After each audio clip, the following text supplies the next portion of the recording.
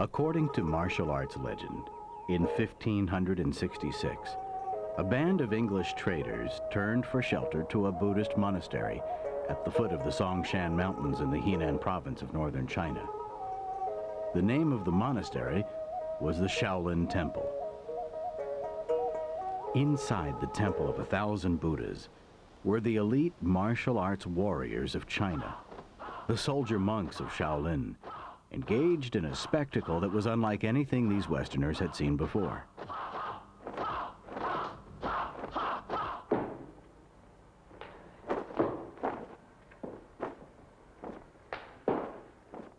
But in the climate of dynastic intrigue and repression that characterized the dying days of the Ming Dynasty, the martial techniques under practice were a closely guarded secret. Questioned by the traders, their guide would offer only one explanation. Kung Fu, he said.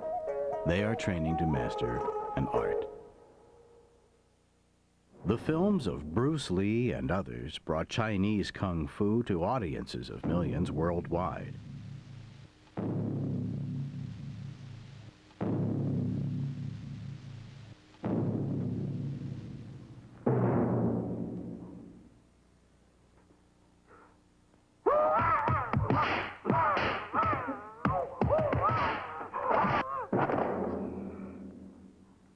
Today, the term Kung Fu is synonymous with the traditional fighting arts of China, arts that many believe are the basis of all of the Asian fighting systems. When compared to Korean Taekwondo or Japanese karate, for example, some of the differences are easily visible.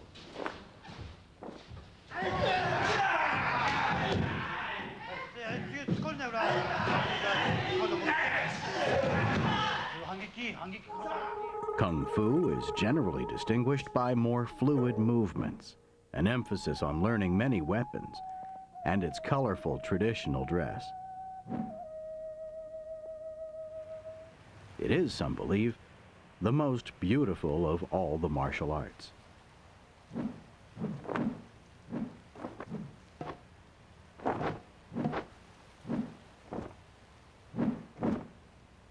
But save for an initiated few, the true nature of Kung Fu remains a mystery.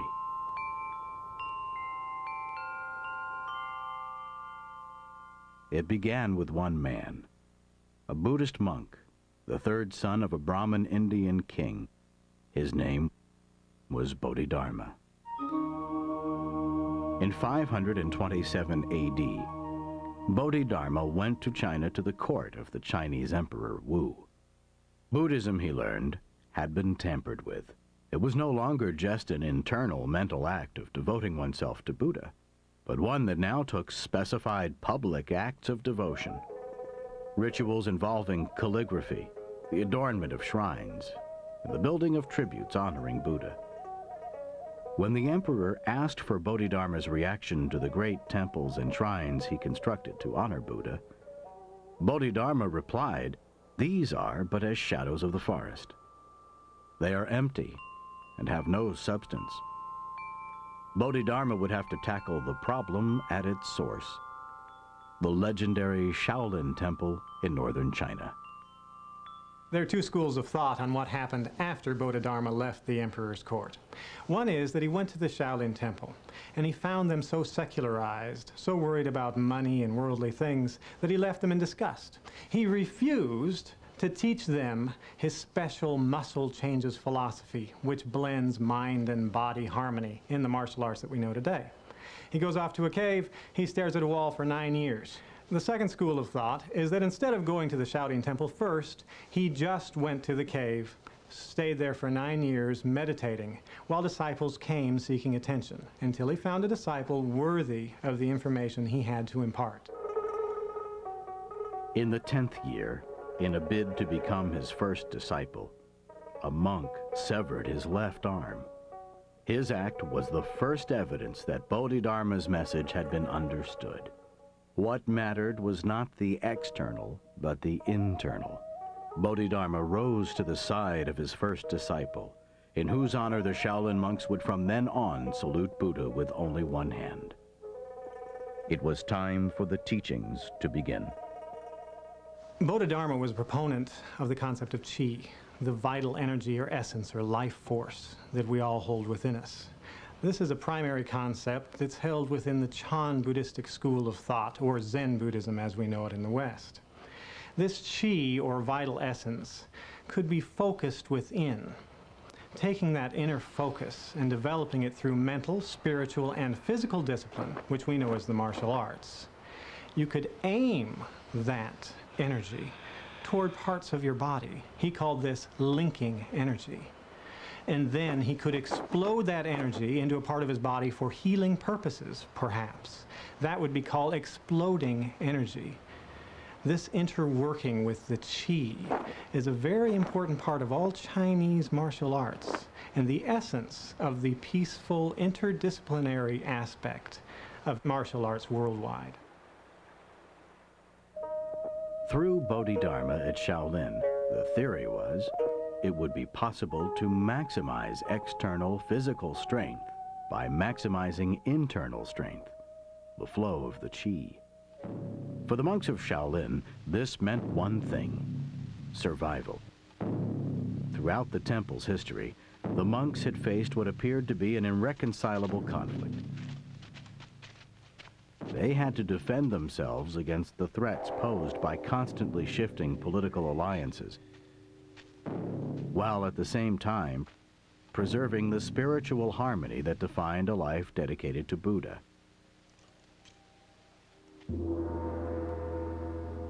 If Bodhidharma's beliefs and teachings about qi were accurate, the monks' ability to worship was also the basis of their ability to ward off aggressors. That was the theory. The question was, would Bodhidharma's theory work? In medicine, the existence of this unifying force, or qi, has long formed the very basis for the practice of acupuncture. In 652 AD, Sun Shumao found that qi flowed along precise meridians between the body's organs. Using tiny electrical charges generated by acupuncture stimulation, he could affect this energy field and redress imbalances, remove blockages, and ultimately heal patients. For contemporary Kung Fu practitioners, the existence of qi has never been under question. When properly focused, this is the energy that enables them to transcend the physical limitations of flesh and blood and perform feats that appear to challenge the impossible.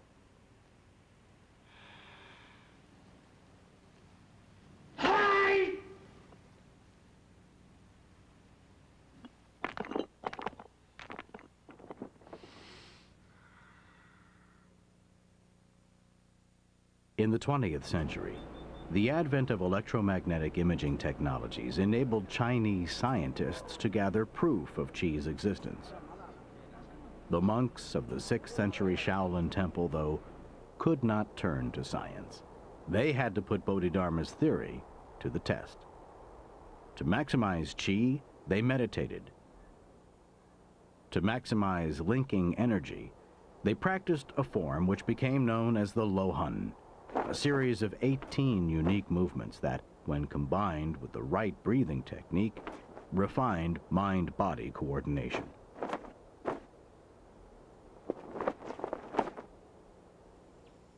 To develop explosive energy, they followed a training regimen of unparalleled severity, a regimen with one objective: to create a warrior whose resolve no aggressor could disturb.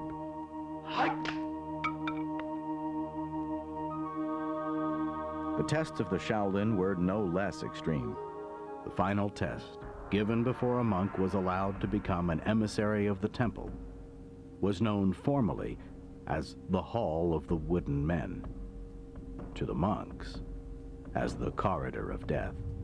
It was a test in which monks who lacked the capacity to defend themselves and their temple died an often painful death.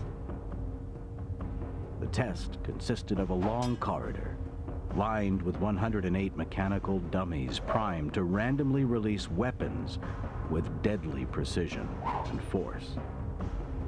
Blocking the exit sat a burning 300-pound cauldron.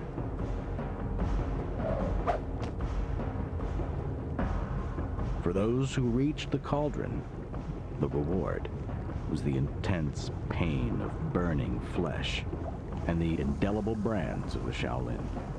A tiger on one arm and a dragon on the other.